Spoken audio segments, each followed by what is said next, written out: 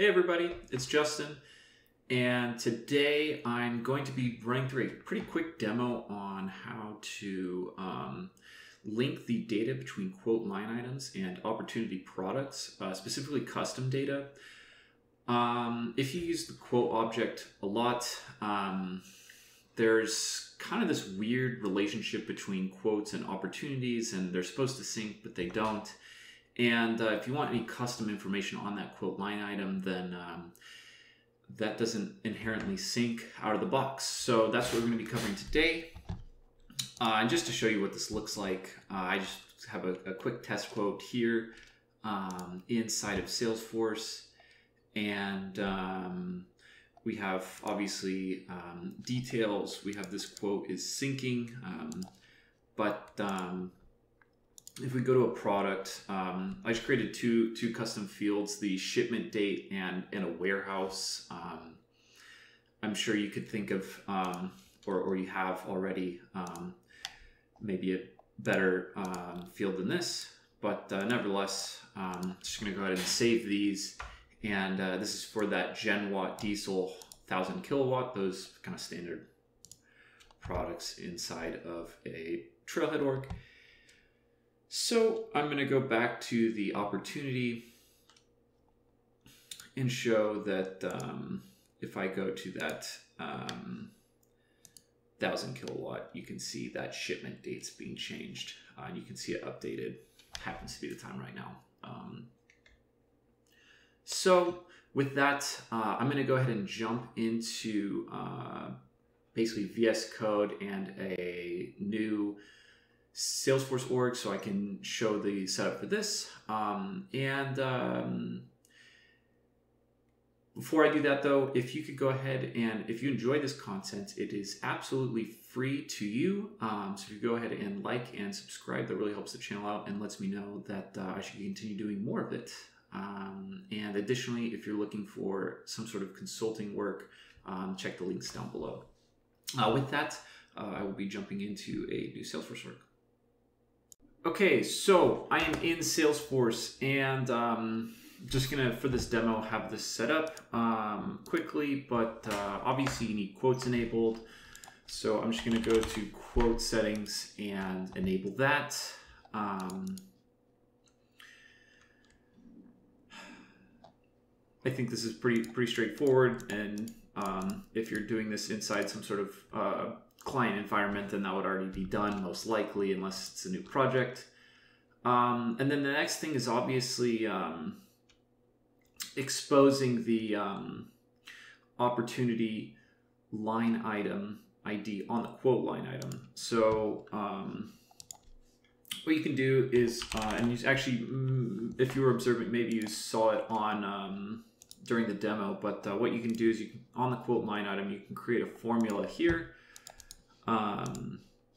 that references that ID. So quote, sorry. So I'm just going to call it opportunity line item ID. I'm going to make it a text field. And the best way of doing this is opportunity line item, the object reference.id. So easy peasy.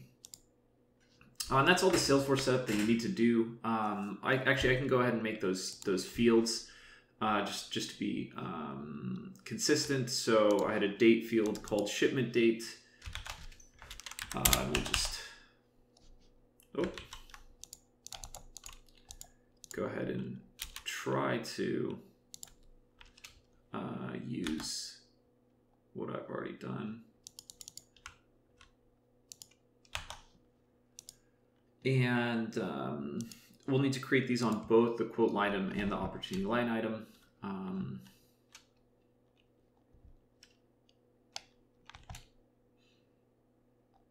As Salesforce sits here and does its thing. Obviously, the other thing I had was a lookup. So let's go ahead and do that to the account.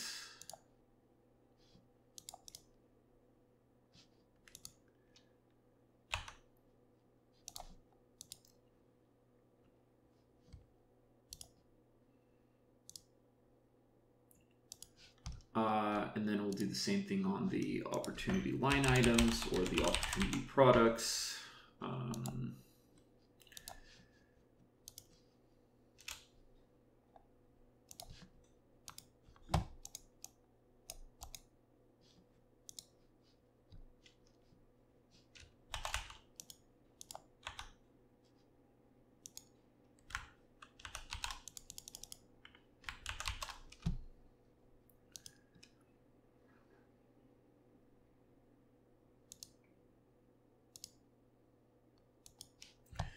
As well as a shipment date. So again, this works with all field types. The reason why I'm using these is just because I think it was good to use an ID field, just to show that, as I think there's kind of funny business in ID fields oftentimes, and then a date field just because I think that it works well as well. So okay, with that, we have all the setup we need to do inside of Salesforce. So I'm just going to go ahead and grab VS Code. So what I have here is an empty project repository. This is actually the blank template. You can go ahead and delete these if you're starting out from nothing. But I'm going to go ahead and make a Apex trigger. I'm going to call this quote line item trigger. I find it's probably best practice. I mean, there's no true style guide yet for Apex development, but I find it good to just call your triggers based on the object. I think it adds to clarity. Especially when you're not working inside of the developer console. Obviously, the S object is quote line item. And the context, instead of being before, because I'm going to be doing this, this is running on the quote line items, but I need to send a DML. We'll have to use the after context. So I'm going to do after insert, after update. And what I'm going to do is I am going to just simply say if trigger.is after. I'm going to go ahead and I'm actually going to make another class called quote line item trigger handler. And this is going to pass in, let's see, what did I name this? This is going to pass in, or this function is going to be update opportunity line items, and we're going to pass in all the list of the quote line items. This is going to be Trigger.New. Obviously, I need to create that handler. So let's go ahead and create that.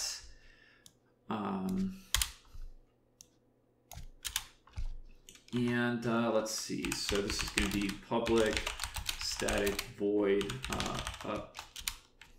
I can just copy paste. And this is going to take in a list of quote line items, and I'm just going to call it QLIs. The first thing we're going to be doing is mapping the QLI IDs to the OLI IDs. I'm sure you might be able to do this without a SQL query, but I think it gets kind of sloppy if you don't use this. Use a SQL query. So what we're going to do is we're going to have a map of ID and quote line items. I'm going to call it the QLI map. And obviously instantiate this accordingly. And what I'm going to do is for quote line item QLI in QLIs. And I think the reason why you want to do this is because if you want any more robust mapping, that takes in maybe, for instance, information from the opportunity, then you'll want to have a SOQL query. And obviously, if you're not querying records, if you're not querying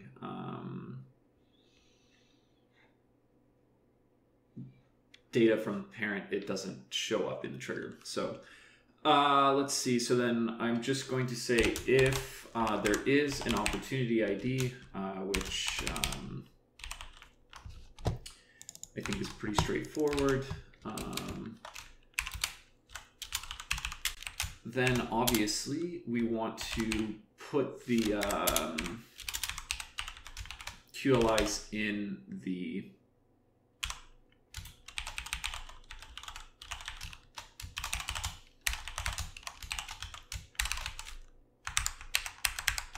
QLIs in the map.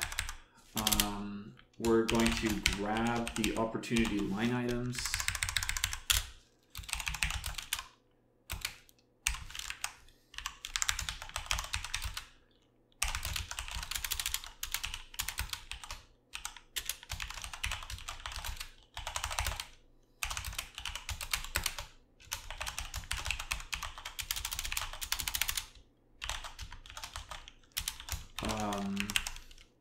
And we're going to iterate through the opportunity line items.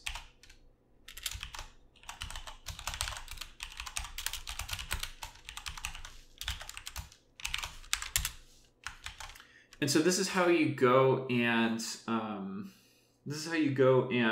map fields. So what I'm going to do is I am going to map the shipment date, so the OLI.shipment date equals QLI map.get OLI.id shipment date. And the other thing that I wanted to do was with the warehouse. And the final thing is obviously the DML statement, so update OLIs. A couple things to note. Yeah,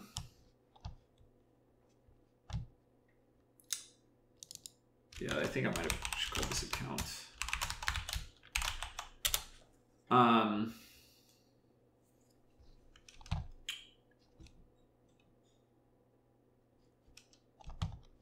And obviously I need to do the QLI. So a couple things to note here. First is that we are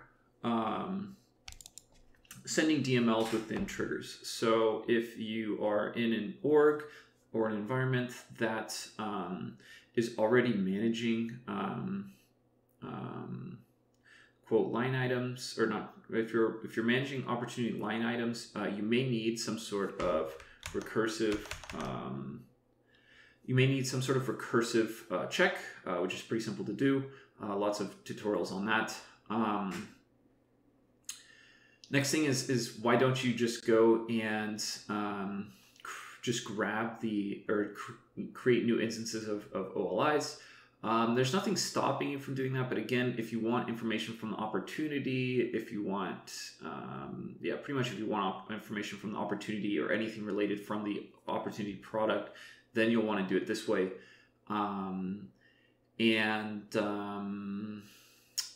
think overall this is pretty clean implementation. Again, not that much code, not that complex. I think the biggest thing is really just knowing that you're able to reference the opportunity line item from the quote line item. So with that, I hope you enjoyed the video, and until next time.